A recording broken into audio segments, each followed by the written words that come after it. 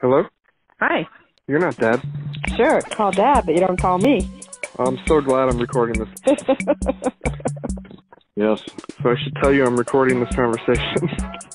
I need a voiceover for the necklace video. Right now? If you can. So what's the first thing you have to do? Alright, the first step, Eric drew a drawing of what he wanted us to make.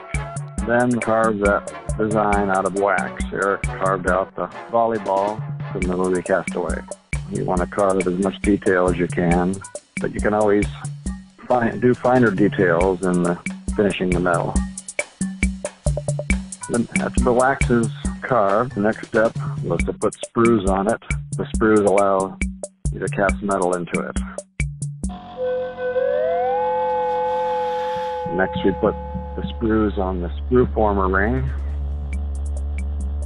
and we filled it with investment.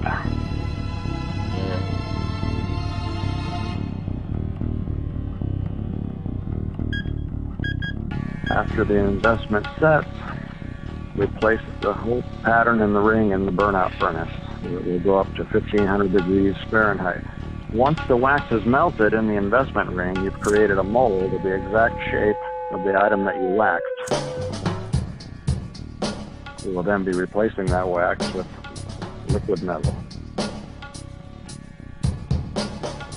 We melt the metal in a crucible in a centrifugal casting machine, which we spin and shoot the metal into the ring.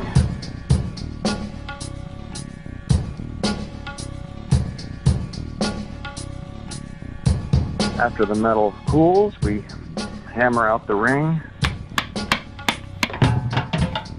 put it in the sandblaster, blast all the investment off. Then we have the cast metal design.